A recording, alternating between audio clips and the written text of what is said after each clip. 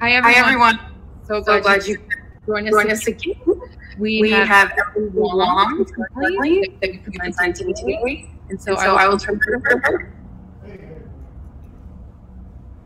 Hey everyone, I'm Emily Wong, and I'm really excited to have another chance to present this to you. Hopefully everybody was able to attend that was able to last week. You may have noticed that my hair is a little bit brighter, so hopefully we're going to have a lot better luck. So let's get started. Sensory and chemistry, defining a brand with palatable knowledge. We're going to go over quite a few things today. We're going to go over how to do a really good sensory program, off flavors, and how you can establish true to brand and why basically you should. So moving on from there, a little bit about me. So I am the founder and overlord of Fermly Labs here in Denver, Colorado. I'm an Alcohol Trade and Tax Bureau certified brewing chemist, which means that I have to basically not just have the education, I also have to have the equipment, and I have to be able to meld the two together and actually pass a test in order to get that kind of certification. I'm also a professional brewer. I do technical brewing writing. I also do a lot of presentations on different things from oxidation to sensory to basically starting your own lab. I'm also a member of the Pink Boots Society, Master Brewers Association of the Americas, and importantly, the American Society of Brewing Chemists. Now let's start off with what is true to brand. Every brand needs to be evaluated and understood. Even professionals struggle with how a brand can change based off of ingredients, system, or personnel, especially from batch to batch. So to maintain consistency, an analysis needs to be done and needs to be defined. And these are the things that you really need to focus on. I don't care if you're a professional or a home brewer. There's a lot of people that still struggle with kind of making sure that they establish what that brand flavor is. What should it be? Is it malt? Is it hops? Is it adjuncts? Or in the case of my breakfast beer, tea, which also I need a little bit of. So carbonation, is it appropriate for the style? Does it have an aroma? For example, the one that I'm drinking right now has a very strong scent of lavender and bergamot. But for some, it may be bitter or sweet. I have a friend that whenever she smells a specific hop, it's always bubble gum. Is it soapy? Color, is it darker than intended? Is it lighter than intended? Is it right where you want it to be? And the mouthfeel, is it cloying? Is it light? Is it chewy? And off flavors, if there are any, are they acceptable in this style? And that all matters so that you can detail it and be able to pass that on to people that are going to be able to help you in analyzing, are you hitting what you want from batch to batch? And it's more of a challenge, especially when you are individually brewing a separate beer and you don't have the option that macrobreweries do of being able to blend and find that perfect balance. So flavor sources, there can be quite a few. Malt, pale malts tend to be more doughy, white bread or water crackers, but if you get more roasted malts, then you're going to end up toasty, and that's due to the kilning process. Then we can move on to hops. A variety of flavors can be attained from pineapple, mango, to green onion, to garlic, to coconut, or as I previously mentioned, bubblegum, which is still a weird one to me. I don't know why you want that in a beer, but okay, we can work with that. So then we move on to yeast. And a lot of us choose our yeast based off of kind of the flavor profile, but also the style of beer. They produce esters and phenols that can give a variety of notes from fruity to barnyard, if you're going from Saccharomyces to Brettanomyces. With bacteria, it's great. They produce some really fun acids that are not hallucinogenic. I know, very disappointing for a lot of people, but also sometimes you really don't want those. And when you do end up encountering that in a beer, doing these analytical panels are going to help you be able to understand when that is showing up and hopefully be able to be proactive about how you can address it. And lastly, but also firstly, Water. Do you understand the chemical composition of your water? And how is that impacting your mashing, your fermentation, and the hopping? So the one thing that people tend to miss is that they don't tend, when they ask somebody to help them with their analysis, and I know that not all of us have employees, but we do have friends, and friends need to know kind of where to go with describing what the beer tastes like. We have a friend that describes a beer as licking a forest floor, and although that is wonderful prose, it is not going to help really with, okay, so what flavors are you actually tasting, and how can I move forward with this? Is this good or bad? What do I need to change, or do I need to change anything at all? So you really want to make sure that you use something like the flavor wheel or the beer flavor map, and that will help you kind of better establish the language that you want people to use and address. So moving on to color. Color is quantified using the standard reference method, otherwise known as SRM, and can be analyzed fairly easily with a card similar to the one on the right. However, it is the lexicon that will matter here, just as it did with flavor when discussing the beer. What is the color? Straw, yellow, orange, amber, brown, black, etc. And may be emphasized by saying light or dark. For more novel colors, using standard terms for colors like red, pink, or purple, especially when you get into some of the more heavily fruited varieties and some of the spontaneous lambics, which are some of my personal favorites. As one may find in a lot of those, it is also important to keep in mind the clarity and define this as well. A lager may be perfectly clear, but a wheat beer is going to display significantly more turbidity. Tannins are frequently used, actually, to maintain a haze in particular styles. Locally, we have Avery Brewing's White Rascal, a Belgian-style white ale. In order for them to maintain that haze, they actually systematically inject tannins in during the process. So then we also have to consider particulates, especially when we're talking about those lovely, lovely hazy IPAs. Should also be considered, especially if you're observing any visible solids, any actual hop matter. In addition, you also want to consider the head color, size, and also that retention in context of course, that specific style. So with aroma, to start off, start with a swirl. Just swirl the glass, help draw those aroma molecules out of the beer. Attempt to be a little bit consistent in the method to help focus the mind on the task at hand. It really can help make it more of a meditative state. So you can do just a nice woof, woof, woof. Just try and be rhythmic with it. You don't have to be aggressive. Just take the time it takes to just kind of get those in, get them active, get them up so that you can begin to smell them. Now with a distant sniff, you can hold the glass at least a hand's length away from the nose and swirl. If there are any kind of really volatile or aromatic compounds, they're going to show up, but it wouldn't be surprising if you don't smell anything at that particular stage. The other one you can do is do a drive-by sniff, so that would be a swirl and then bring the glass just under the nose, using short sniffs as it passes under. Another one is the short sniff. So you swirl the glass and bring it to your nose and take the short sniffs with the glass directly under the nose before drawing it away. And then you can do the long sniff, and of course we're just going to swirl, just make a pattern of it, just really enjoy it. It's a great workout for your wrist.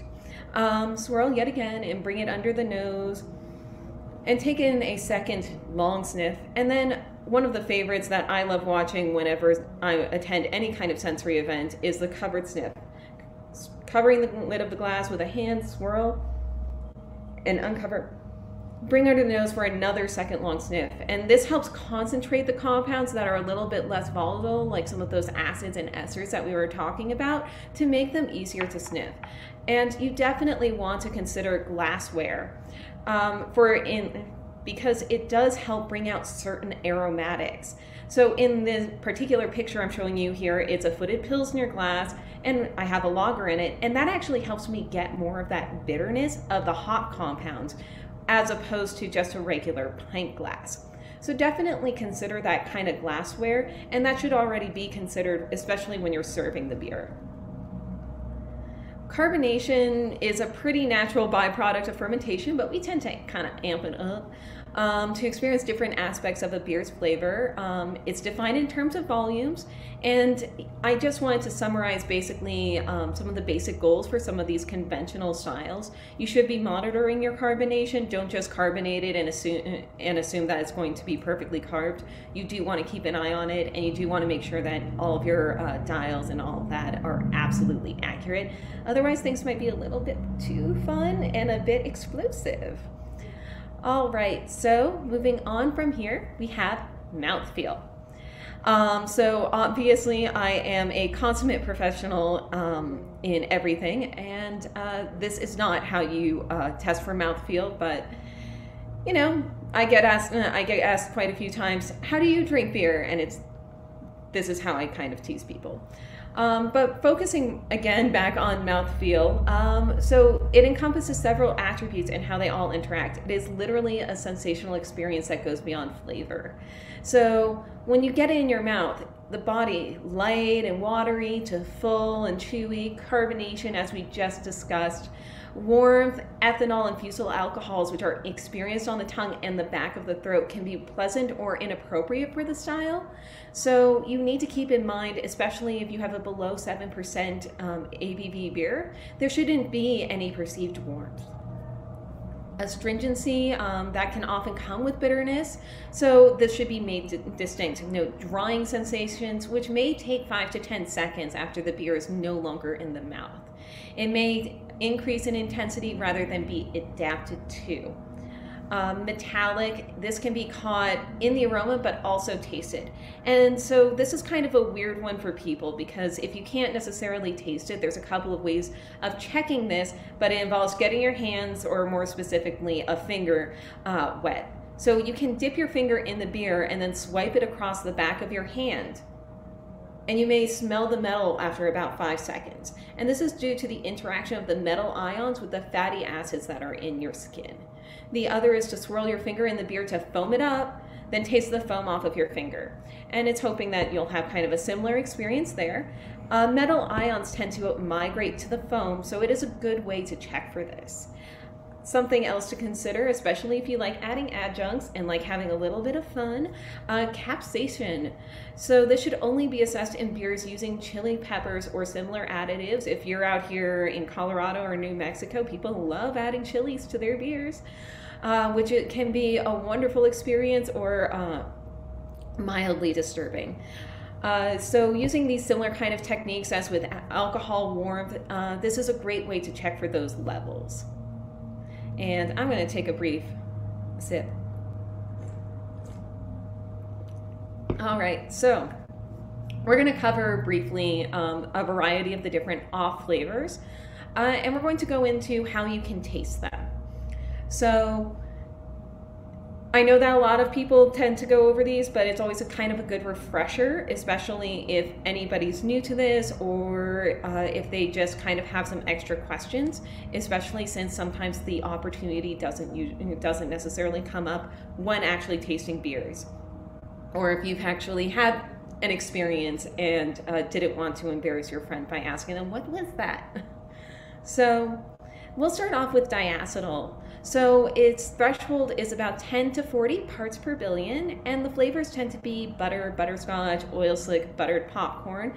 And this is one of the best off flavors for anyone to start off learning and recognizing. So if you are teaching new people to help identify your true to brand, you really want to start off with teaching them about this off flavor. And honestly, it can be very empowering, especially if you have people that are new to doing these kinds of sensory analyses. So this is expected in some styles like English ales or a Czech pale lager like the Pilsner Urquell.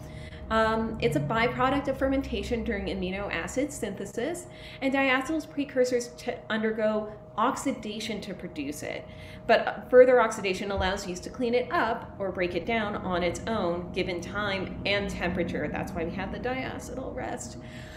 So it's always fun when people talk about oxygen getting added to beers and that it's just the worst thing in the world, but honestly, in some cases, you do need it, and this is one of those circumstances. So some acid-producing bacteria like Pediococcus and Lactobacillus can also produce diacetyl, and enzymes are also on the market to accelerate cleaning it up, but it may be considered cheating by some brewers. It depends on which camp you want to go in, and basically what you have possible, especially if you're doing a lager, because diacetyl can be extremely problematic in that. If you are going to be going into, say, a metal and you are concerned, enzymes are actually a really great way to resolve some of those issues. So brewers can check for diacetyl by heating up a beer sample in a hot water bath for about 10 to 20 minutes. You can easily do this at home. You can basically get a pot, heat that up, and make sure that you keep an eye on whatever you put in there. Try and make sure that it's kind of, not going to be a problem or explode. And then you want to let it cool and then do a taste comparison with a non-heated sample. So one can pick up the diacetyl aroma pretty easily, and that indicates that the beer is still maturing. So it's pretty simple, it's effective to test for it, but you really do have to do it pretty regularly to keep an eye on diacetyl levels, especially in particular styles.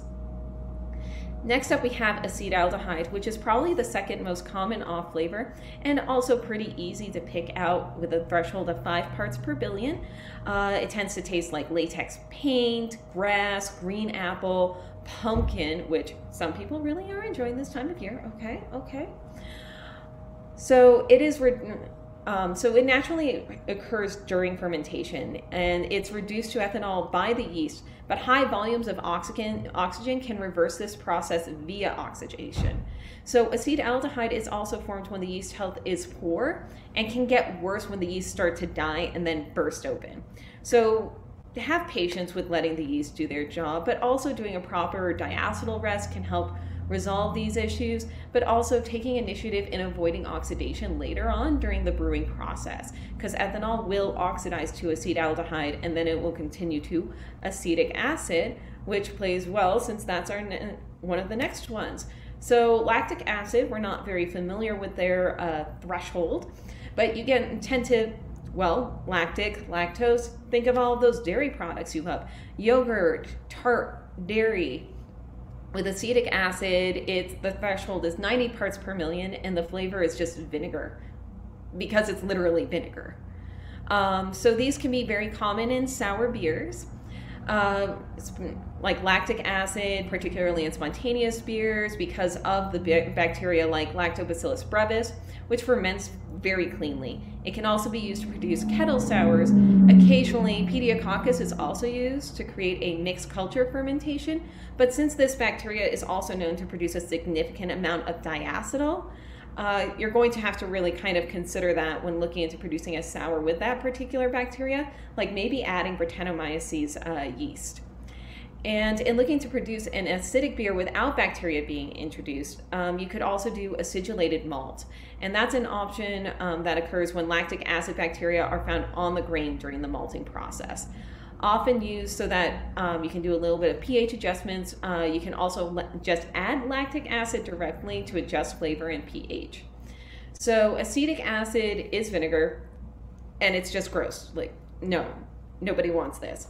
Unless they're doing a sour beer, then you kind of do. It can be produced by bacteria like Acetobacter and Gluconobacter through conversion of ethanol, which, as we discussed, ethanol, acetaldehyde to acetic acid, which can only, frequently this is also in sour beers, and most brewers do their best to kind of avoid this flavor. When lactic acid or acetic acid are considered an off flavor, it's usually due to poor cleaning practices or another form of contamination. Regularly reviewing cleaning practices and checking that SOPs are being followed can be really helpful to avoid these little bugs.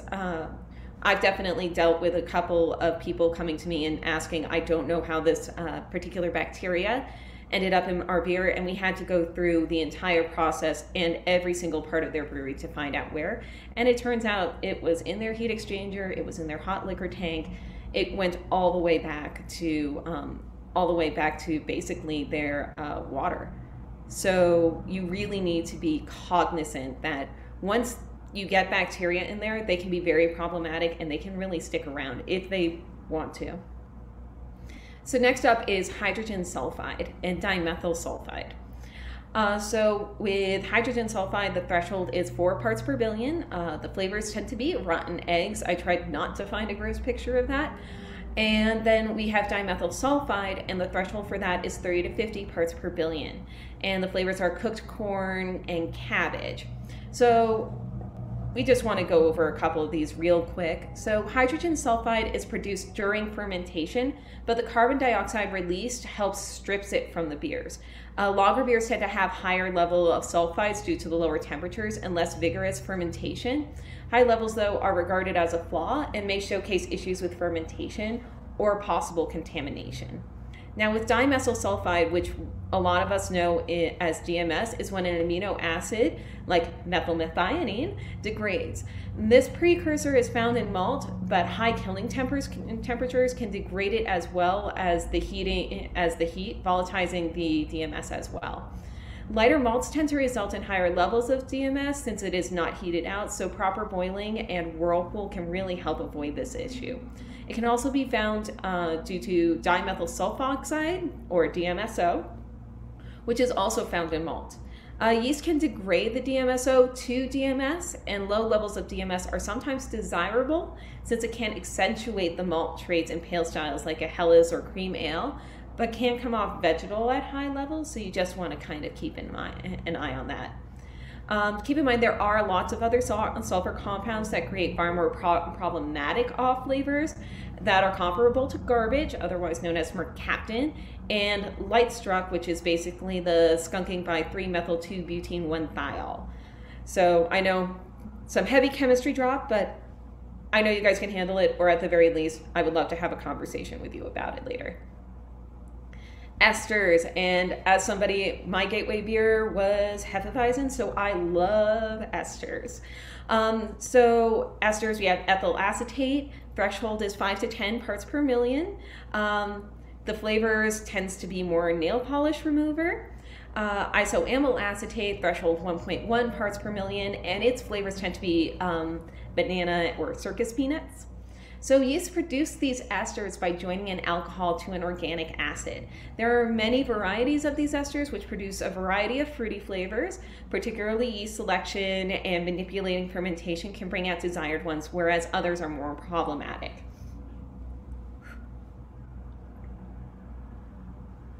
So ethyl acetate is formed from ethanol and acetic acid and is usually the most common.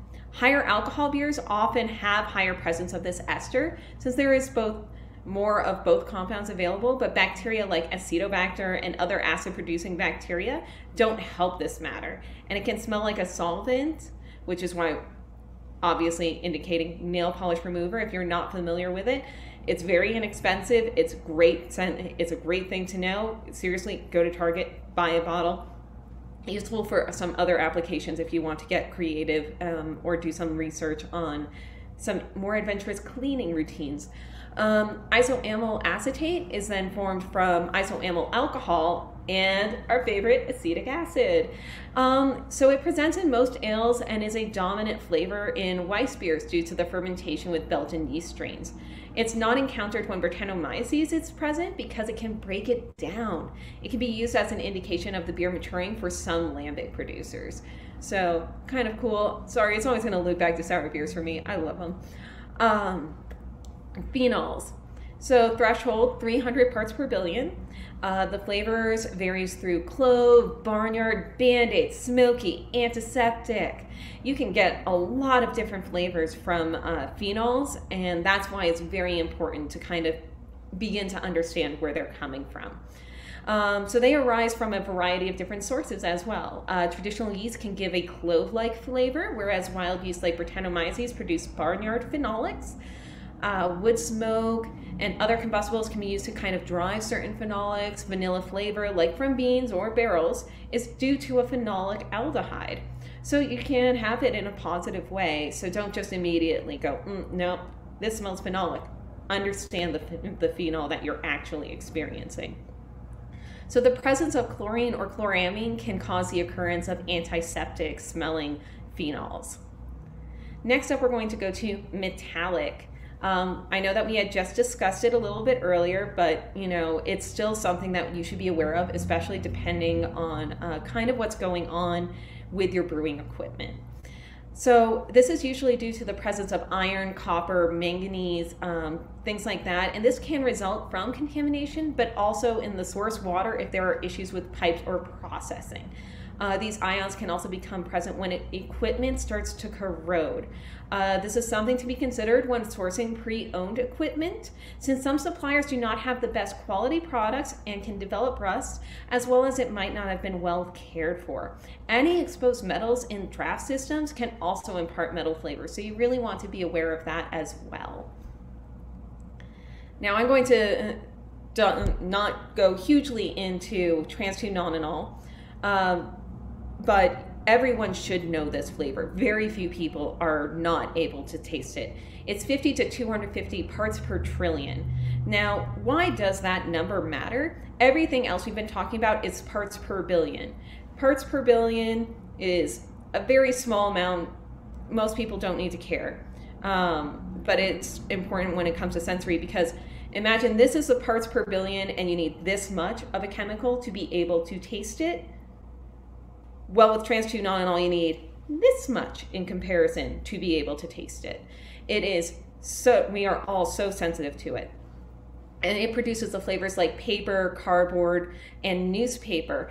And so it's definitely the best known. It's just really, when people don't understand that this is an off flavor, it's just so frustrating. So this is actually formed during worm protection, and it binds to protein complexes. But as the beer ages, the trans 2-nonenal dissociates from the proteins, and that can be tasted. So it has become understood that this particular compound is not the culprit for oxidation, as we all thought. And if you have questions about that, I can provide you the scientific article for it, but more as a compound symptomatic of aging and staling, because it's the degradation of proteins. Oxidation does produce several problematic compounds that can exacerbate off flavors, but trans 2-nonenal is not one of them. But if you do want to talk about fatty acids, cheesy, soapy, ribey, catty, currant, all of those off flavors, definitely attend one of my oxidation talks, and I'll be glad to share more details about those compounds. So things that you need to consider when you're actually finally getting all these people together. You've given them all the education on how they're going to do their sensory, things that they should be keeping an eye out for, which can be a bit overwhelming, so ease them in. But when you're doing, when you're going to be looking at this, you really want to consider where you're going to be doing your sensory. You want to consider the environment.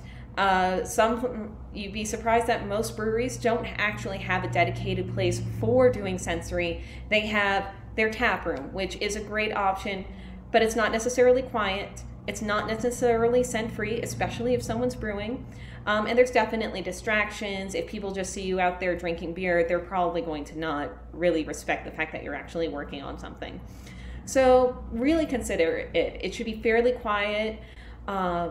It should be clean. You shouldn't have any scents. If somebody's hopping an IPA, it's just going to ruin everything. So maybe put off those tastings for another day. Consider also having a sink, especially if you're doing this at home or wherever you might be, especially if you're a home brewer. Make sure that you're near a sink, because there's going to be a lot of dirty glassware. And avoid distractions like other individuals, business meetings, kids, especially during those business hours if you have a tap room.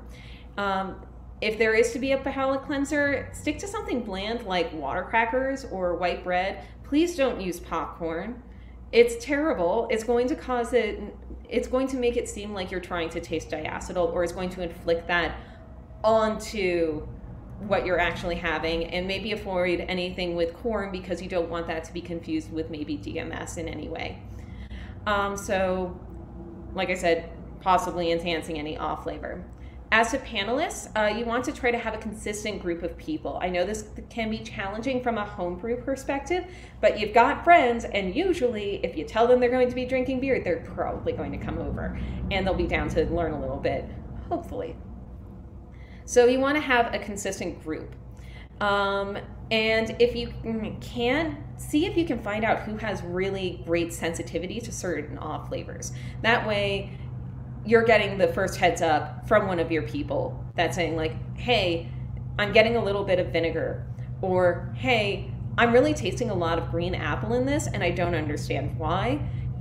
You might be able to then kind of explore that more and maybe look better at your process. Especially since not everyone can taste the same. And this can sometimes be viewed as a liability, but we can turn this into an asset if you actually can help train these people and really give them that education, especially if you have the opportunity to buy an off flavors kit. It's going to taste terrible, but it's going to be worth it because everyone's going to learn a little bit more.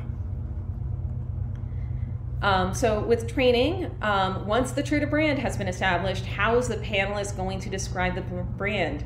Description, like we talked about the flavor map and the flavor wheel and the different ways that you can describe color and aroma.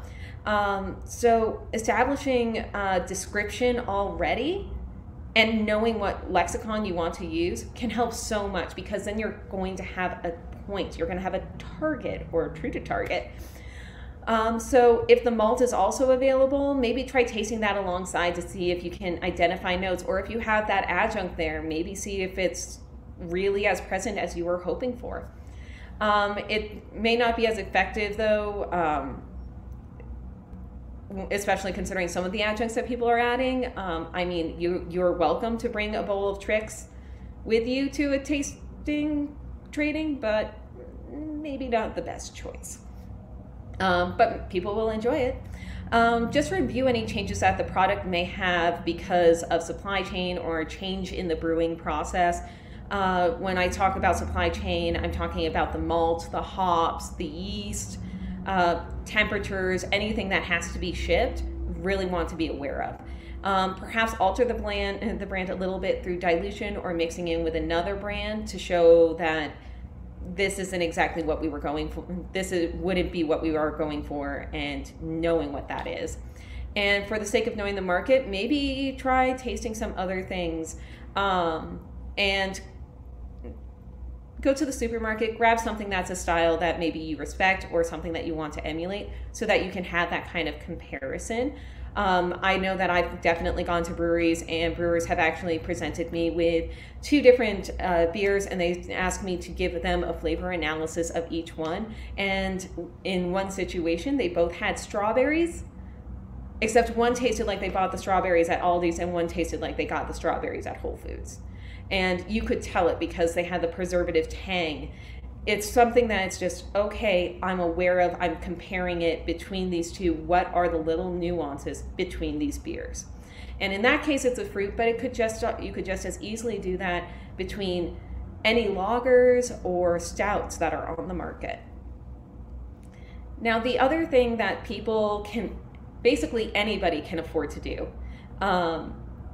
from home brewer to professional, is doing a shelf life sensory. And this is a regular brand check, especially if you are going to be submitting beers. You need to make sure that you know what your process is and dial it in, because sometimes you're going to send off a beer and it's going to be sitting around waiting for a while, and you need to know how that beer is going to change. And if you know that, then you can kind of anticipate, change maybe your process. So it's thought that shelf life requires a lot of complicated lab equipment. It really doesn't when you have a well-tuned palate and understand what your true to brand is. Placing the beer in different temperatures and regularly checking can help you better understand how the beer ages over time. And you are going to want to set a schedule, and you need to keep to it. So with cold, you're going to have one, maybe 6-pack or a few bottles. Keep those cold in a temperature controlled environment. Maybe your fridge or a cold room if you have access to one. Pull one every month and check it against the description of the fresh beer and note how it changes. You can also take some beer and keep it at room temperature. And this way you just kind of know what the ambient is going to be, especially if you don't know if the beer that you're submitting, if it's going to be kept cold or if it's just going to be left in a warehouse. Or in the situation with pro and professional brewers, you might have that sitting on the distributors. The distributor might just leave that to be at the liquor store just on the shelf, not refrigerated. So you kind of want to be able to know what's going to happen with that beer at room temperature. So also this tends to be when somebody may be able to find out if they're going to have exploding cans. The only thing that might actually cost you money in doing a shelf life sensory, aside from maybe wasted beer, is to actually purchase an incubator and then keep those beers warm. So this is basically accelerating that warming process and just amping that up. So you can set it at around 90 degrees and it works pretty well actually. And just pull a can every week to actually analyze. Because you never know what's going to happen, where those cans or bottles are going to be left, or even in some situations, kegs. We've had, when we owned a brewery, we actually delivered kegs, and unfortunately the tap account took those kegs and left them under a heating vent for over a month. Of course the beer's not going to taste the same. It's going to taste terrible. But we had no idea how that beer was going to change when it was heated. All we knew was that something was wrong, and it took some time for us to kind of hunt down why. All right, and then here's the best part, drinks. But drink responsibly and detail all of your findings, write them down. It's really great. Just swirl, sip, incubate, and evaluate. And then you gather all that information and you do some data collection. So remember, it's not the size of your data that matters, it's how you use it. So taking all of that information and putting it into a data platform can be really helpful so that you can do a better analysis. If convenient, you can try using Google Forms, Sheets, or better yet, there's apps like Draft Lab that can be specifically designed for doing an array of different evaluations. Whether you're a home brewer or a pro, it is absolutely affordable and completely worthwhile. So, I mean, here at Fermly, we believe data is completely useless unless it can be applied. So keeping that in mind will help provide a lot of guidance on how you can move forward with establishing your brand, and then being able to consider and continue that from batch to batch and having a wonderful time and sharing that with the people that you really love and care about, as well as your customers. So, all of that being said, I am all done. So, I suppose we could do some questions. Hold on one second. I just want to also say thank you so much to 5-Star for this, and I want to say that also this entire presentation would not have been possible without several of my great friends that have educated me and supported me and also offered resources like Zymology Labs in Burlington, Vermont, Oregon Brew Lab, and my good friend Deb Adams, located here in Denver.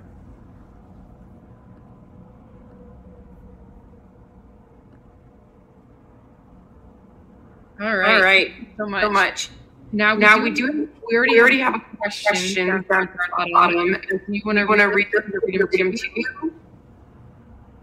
All right. So, are super tasters good to have on your panel, or are their taste sensitivities too much? Super tasters are definitely good. It's one of those things where you kind of have to be patient and listen to them, as well as figure out how you want to value their opinion. If they're saying that they're tasting something that's really kind of random, like mercaptan, then you might want to listen to them, take that a little bit more seriously, but it's kind of a weird place because it's really a judgment call, especially depending on the person too, because sometimes people, if they have a bit of an ego, they're going to want to tell you that they're right, and you might not be able to agree with them. And so it depends on that super taster. I know that I'm a super taster when it comes to diacetyl and acetaldehyde.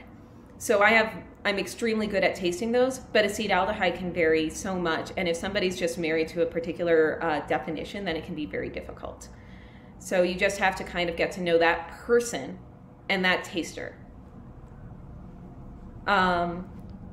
I hope I answered that question, and you can always feel free to reach out to me if you want to have more conversations about that.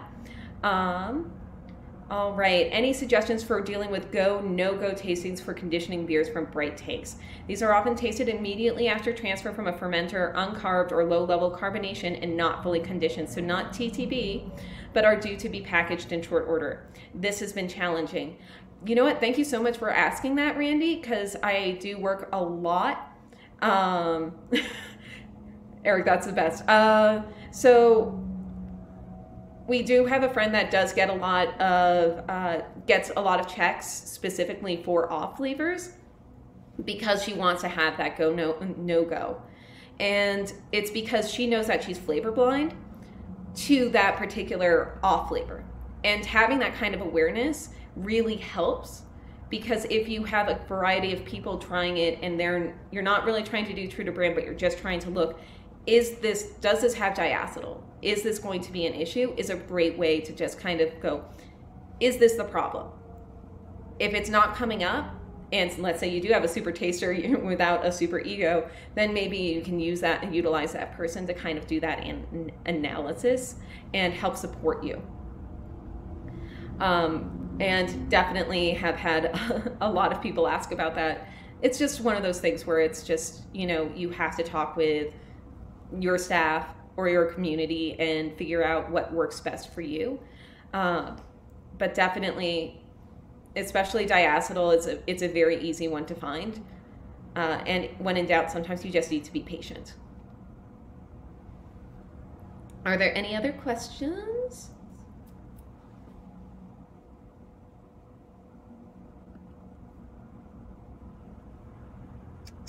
All right. Just wanted to remind everyone that I out of follow email with Emily's information as well as the presentation if you'd like to go back and for the recipes. The presentation is November 18th with American Beverage Commitment.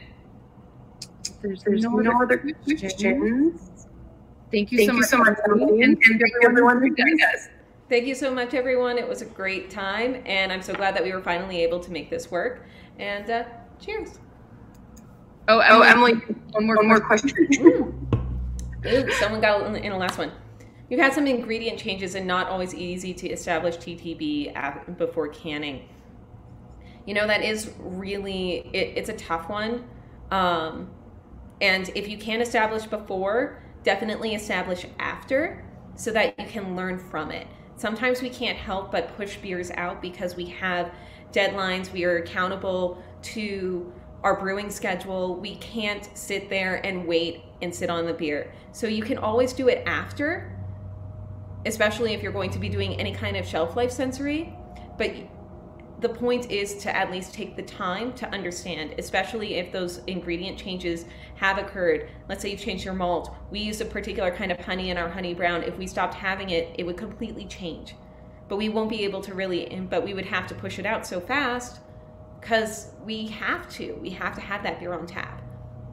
And it's totally valid to do it after and see if it is hitting all of your true to brand metrics. And if not, calibrate it for the next batch, because sometimes that's all you can do is just accept that something changed and you had no control and just move forward. And if somebody really has an issue with it, maybe acknowledge it depending on how problematic that situation may be, but move forward.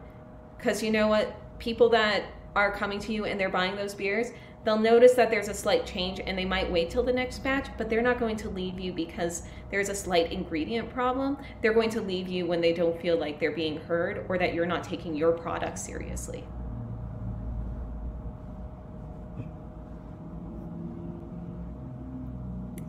feel like Randy and I need to have a chat.